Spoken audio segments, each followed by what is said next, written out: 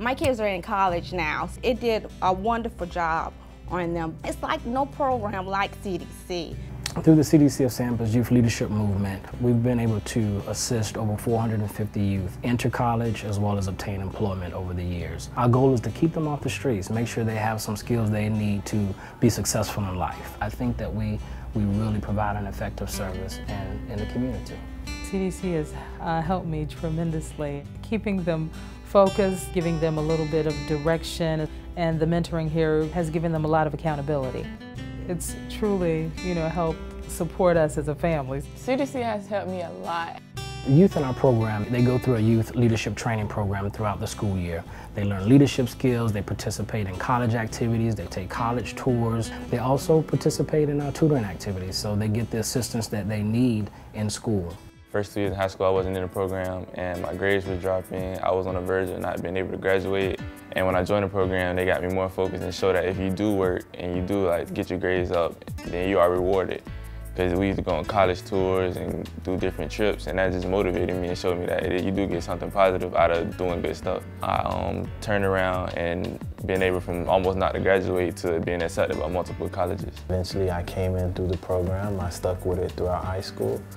And now I'm a student at USF going into my junior year, and I'm a youth mentor here. The Project Cultural Arts program has been designed to deter young adults and children from making the wrong decisions. And we teach them life skills through the arts. Mr. LaFay and Mr. David, those are the 2 that I'm mostly around, and I talk to them. I can talk to them about anything. They come to me and let me know what I'm doing right, what I need to change. And they keep you motivated. They don't just give up on you. They'll even if you give up on yourself, they'll still push for you to do what you have to do. It's a safe place, so them coming up here and having a voice to listen to them helps them. They know someone cares about them. It's just more than just caring about the kid. It's more than keeping them busy and staying out of trouble. So that's why I love CDC. Parents have a lot to do, working, trying to provide.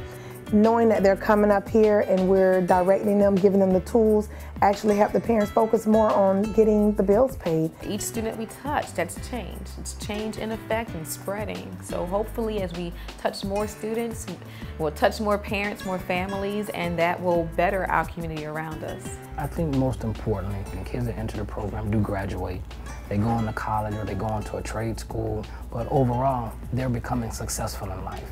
And we stick with them. Even after they graduate or leave the CDC of Tampa, they still come back and we have conversations with them. We give them advice as they're going through college or as they complete college and they're coming back to the community, and they volunteer, they mentor, they bring resources back to the community. So I think the important part of the CDC of Tampa is we're building leaders, we're creating leaders.